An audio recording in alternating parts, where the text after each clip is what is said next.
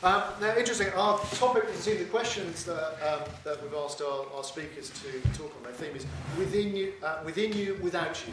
I don't know if you're familiar with that phrase. No, it's a play on a Beatles song from the Sgt. Pepper's Lonely Hearts Club's album, which I'm sure you've heard. Hands up who hasn't heard that. I was interested, because I thought, what on earth is Richard getting at when he asked our speaker to speak on this theme? And I read quite interestingly, at the time, the local press were saying things like, or the music press was saying, it's once a beautiful and severe piece of music, a magnetic sermon about materialism and communal responsibility. I thought, well, that's very fitting for what we're here to discuss tonight and the situation we're in at the moment. But also there was another bit in brackets afterwards. It's about, it also added that in a record that was actually devoted to gentle technicolor anarchy. Now you can read into that whatever you like, but perhaps that suggests we are moving into a time and environment where the environment is going to become very, very important in terms of whether we keep it, whether we lose it, whether we save it, whether we care about it, and whether we all actually activate ourselves and everybody else on this planet, I'm sure you want to do so, to actually make sure that our planet continues to survive. It's interesting that Mars is actually in the news today and yesterday. Have you seen Mars? Once upon a time it was just like Earth, was one of the suggestions made, and now it's dry and dead. And that was without human intervention. So quite how quickly we'll go red, I do not know, but perhaps we won't. Our two speakers this evening both have an enviable track record on writing about nature and culture. Our first speaker will be Mark Crocker, who is a UEA graduate. Mark Cocker. Mark Cocker, sorry. My trouble was I was reading my own handwriting. Yeah. Right. Mark Cocker, UEA graduate, who writes about the modern responses to the wild. That's what his wiki page says. Whether that is that the case, I'm not sure. Perhaps you've not read yours. No, I have read it. Yeah. It's out of date. I trust you editing it. Yes. Yeah. He's worked with the BBC, broadcasting with the BBC, writes for newspapers, Guardian, The Times, written 8, 9 books? 10 books now? Yeah, definitely. Yes, and you're on your 11th one at the moment, is that right? Yeah. Passionate about, you've travelled the world following nature. And I think you're off travelling the world this year as well, later this year? No, well, I'll only go to Cyprus. Only go to Cyprus. For people in Norfolk, that's the other side of it. Lives in Claxton with his family, and one of your latest books, Claxton Field Notes from a Small Planet, one of your bestsellers. So, Mark Cocker, would you like to take for your 10 minutes? Yeah. Thank you. Okay. Well, thank you, ladies and gentlemen. Can I sit down? Do you want me to stand up to talk? You may sit. Well, the theme that I thought we were speaking on, Richard, was how have we lost touch with nature? Yeah, that's the title of the talk is Within You, Without You. Richard playing on the idea that nature is both within us and without us, and of course we are nature. But I'm from the Ministry of Doom. Richard's from the Ministry of Hope. So I'm going to tell you the problem and the issues that we face with galvanising a response to what some people are calling an age of extinction. But the first challenge the first challenge to the proposition that we're losing contact with nature is to reject the notion that the past is a model for what we're seeking to achieve. We're not, the assumption is, and of course it is absolutely the case, that a Paleolithic community was completely embedded in nature because culture was so small. A Neolithic society was still fundamentally a transaction between humankind and the rest of nature, as expressed through species of grass, ungulates like sheep, etc. But the idea is that we somehow had a profound and engaging encounter with nature in the past that we must recover, is part of a facet of environmentalism which I take deep objection to, which is the word itself, conservation, because I see it as really not about the past, but about the future. And the challenge we face is to reach our arms out as wide as possible and husband into the future as much of the rest of the life on the planet. So really, environmental issues are about the future, not about the past. So it's the very idea that we're returning to a relationship and a closeness with nature is understandable, but those landscapes that we inherited ourselves, that we experienced, Richard, a generation before me, myself from the 70s onwards, were an inadvertent consequence of people's discounted valuing of nature. There might have been an abundance of it, but it wasn't because those people were doing this to the rest of life on the planet. It was just an outcome that originated from their relationship with nature. And what we have seen is that intensifying indifference, especially as our population has increased, making that crisis of concern for our fellow wildlife or our fellow inhabitants of the planet more acute. So that's the first thing I want to say, that I don't think it's about a return to some utopian romantic past where nature was loved and cherished, and the marsh man scything his reeds who loved the gull and the tern and he ate the tern eggs, he ate the gull, in fact he ate everything he could lay his hands on, and so did his 10 children, and his wife prepared them. So that's the first thing. It's not a return to the past. What we're actually trying to do is inculcate a much more profound ecological imagination, a way of seeing life that doesn't discount it in our economy, that actually places it as a central part of our entire economic process, that the economy of the planet and the economy of humankind are somehow fused, is what we are aiming for, and that comes through a concern for nature. The second thing I want to say is that do we have a diminishing encounter with nature? Are we in a position where nature is becoming less important? And I hope Richard will counter my argument, but I would say that it's simultaneously true that we are losing connection with nature, but also increasing. But I think that those two statistics can coexist. And to give you an example, there are about 68 million people in this country. There are 6.9 million members of environmental organisations. And I am offering you as a straw in the wind that of that 6.9 million people, which is an additive total, it's not a compensatory one. In other words, I just took all the 12 main organisations, added them all up, 4 million of those, of course, are the National Trust. And of all environmental organisations, membership of the National Trust is most transactional.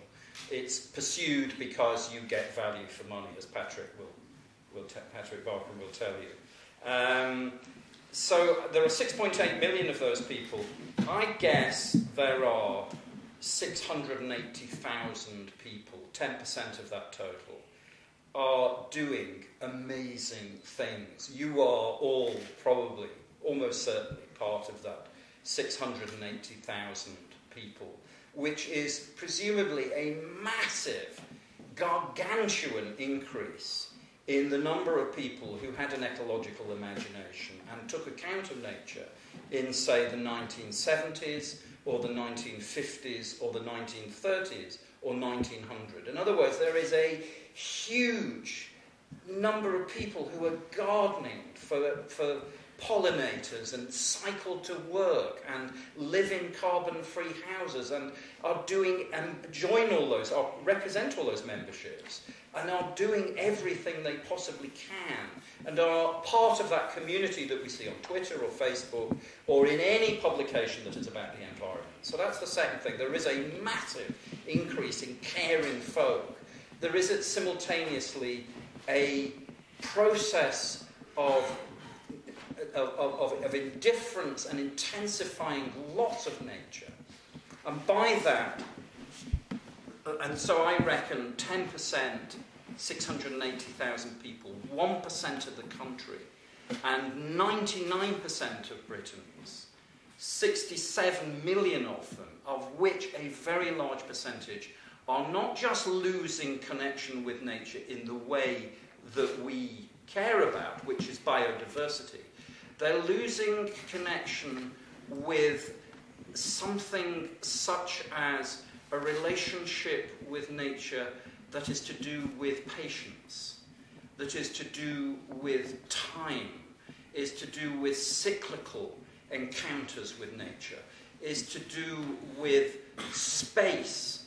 And so, just to give you one statistical piece of evidence for that, 1/3 of all gardens in London have been destroyed by tarmac, asphalt, pebbles, what are they called? Gravel. And worse for me was to see somebody next to my parents' house, and this is anecdotal, and it's just to illuminate this issue of the kind of loss of nature that I'm concerned about. This is not biodiversity, this is an obsession with the rectilinear. And we are surrounded in our urban environment by this intensifying concern for dead things, for deadness, not just for capitalism and all its byproducts, but for a landscape which is made fixed, because nature is volatile and unpredictable and dangerous. A lawn has to be cut. Even a monoculture of ryegrass sprayed with Roundup to kill all the other species has to be cut, and therefore much better to have plastic grass, which is a substitute. And it's that kind of loss of connection with nature, that intensifying concern. There are no straight lines in nature, but our environment is completely consumed by not just the rectilinear, but a domestic version of exterior space, so that our gardens look like our interiors. The lawn is a version of the carpet. And another motif, which is drive through southern Lincolnshire, you will find that every hedge is a cypress hedge, and a Lelandii hedge is the natural growing equivalent of a brick wall. It's a rectilinear version of something natural. It most approximates to that Platonic idea of the straight line, which is devastating nature, which is causing such a systemic loss of connection with what nature it is at its most elemental and philosophical. So I'm not even talking about biodiversity. I'm not even talking about an ecological imagination that concerns itself with husbanding life into the future. It's a loss of connection with the most visceral and intangible part of what a natural system is. And that is profoundly troubling. So I see that at one and the same time, there is a massive increase in people who care and a diminishing, receding sense of nature in the lives of so many people. And that is a fundamental challenge to the environmental community. And I have some, because I told you I was from the Ministry of Doom, I have some positive ideas about what could be done differently in the future. But the first positive step I would take as the Jeremy Corbyn leader of the environmental Norfolk Workers' Party is to dispose of the word conservation. We are not now conserving the past.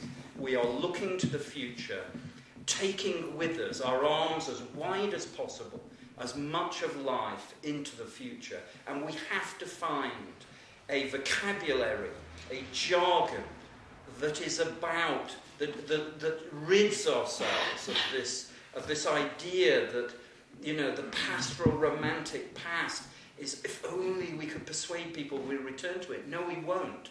And now, just to give you one small example of how you reinvigorate your natural environments, you start to break down the rectilinear, the tyranny of straight lines in our domestic environment.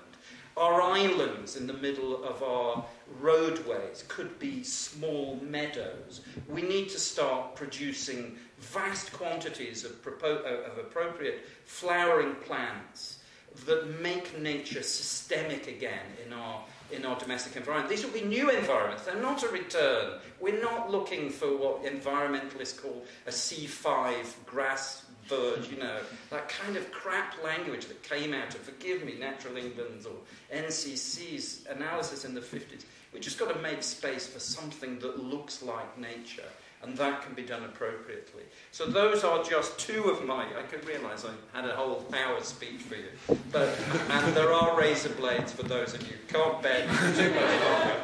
But I'm just giving you 2 points. We are not returning to the past, and the parts of nature which we are losing are those intangible, complex notions of that you actually can stand and wait and allow a beech hedge to grow instead of having a brick wall lilandi, because a lilandi, I haven't got time to wait for nature. It must do what I want now. And that notion of dominion is fundamental in Western society. That's why we're so wealthy, but it is also why we have, in England, 1,000 people per square mile, probably the most denatured landscape outside of Haiti. Thank you very much.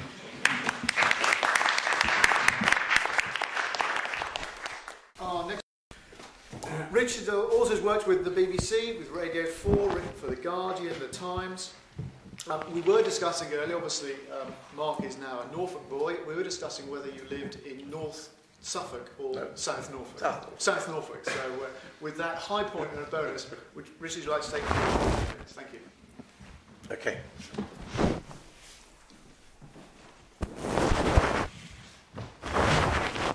Well, I'm in the slightly embarrassing position of agreeing with everything that Mark said.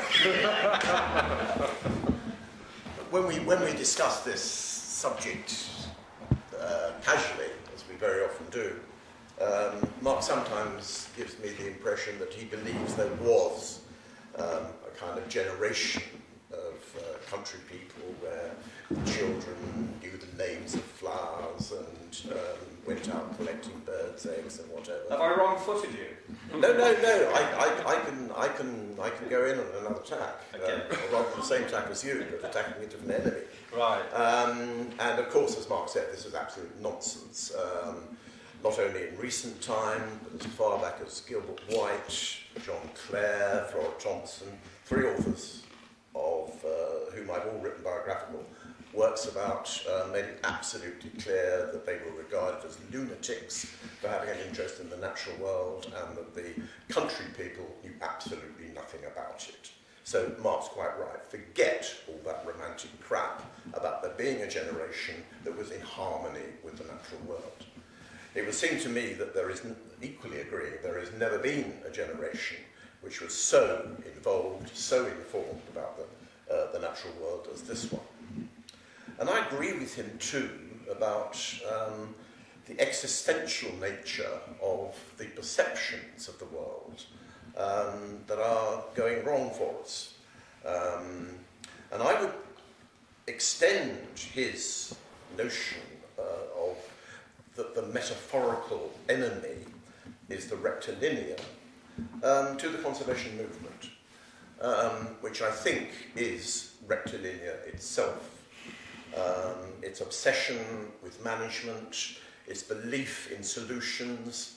I'm afraid I heard Richard Powell use the word natural capital, which I will come back to with a degree of venom in a minute, which seems to me one of the greatest insults you can give to this astonishing world of 10 million creatures. And I think that maybe it's there.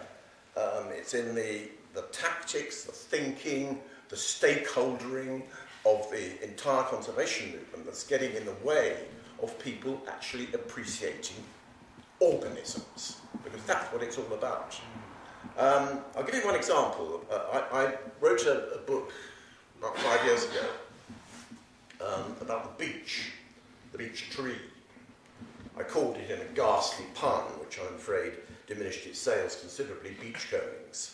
But in it, I got to grips with quite a lot of the history of forestry, and went quite deeply into that moment when the plantation was invented. Pretty late in human history. I owned a community wood, an ancient wood in the Chilterns, for 20 years before I moved up to Norfolk, and the question that people asked was, when was it planted? The idea that trees actually grew of their own accord has been lost from the public culture, and conservationists are to blame for that. And you could see when John Evelyn published his book Silver, which popularised the idea of tree planting, and almost simultaneously German forest science was being invented, and the notion that trees were a kind of arable crop which you sowed in the ground, which you measured the distance between to maximise your output, had a profound impact on not just the practice of forestry, but on people's grammatical grasp of what the nature of biological growth was. It changed the nature of the verb to grow, most fundamentally. Before 1600, woods grew. Grow was an intransitive verb. After the plantation system, we grew woods. It became a transitive verb. We were the source of their existence on the planet. They were objects which we created. And indeed, the whole kind of sexual innuendos of the tree planting, the insemination of the seed into the ground, the careful nurturing of the child tree, put what Marx called rectilinearity, both literally in the ground plans of the wood, but also in this idea that the growth of nature could be construed simply as an outgrowth of economics and mathematics. The organisms inside it were lost as things which had extraordinary self-willed existences of their own. And I would say the thing that I would most like to see is an end to this. I mean, I know it won't be an end because this is the way it's going to go, the idea of natural capital. But an equal amount of respect given to the idea that wild organisms have agendas and lives of their own. That is, they are objects, not subjects of our existences. They have agendas of their own lives. They're quite properly called selves, in that they get on with their lives in complex ways which are quite different from those in which we try to push them. Recently, I've been writing about this in connection with plants, the independence of plants, and there is what is being discovered now about plant intelligence, the ability of plants to solve problems, to have long-term memories, to adjust their behaviour according to different challenges, is quite astounding. And it does remove plants from the reification that we've put upon them. At the moment, even though they are the basic structure of the entire ecosystem, they're basically regarded as furniture. And we don't give them the credit of being organisms which have life plans of their own, which we ought to respect. And I have a feeling, and it's not simply based on my philosophy of hope, that, as Mark calls it, but on quite a lot of experience of working with kids, that it's this that they really respond to. the sense of energy and unpredictability and chaos in nature is what turns kids on. Two of the greatest sessions I've ever had with kids were one where we were working with a very old ewe. And age was difficult. They were quite young kids, and the idea of trees being 4,000 years old is not something they can contain in their conceptual arenas. What did amaze them and produce the most astonishing pieces of writing were the central ideas of photosynthesis being a personal thing for them in that space.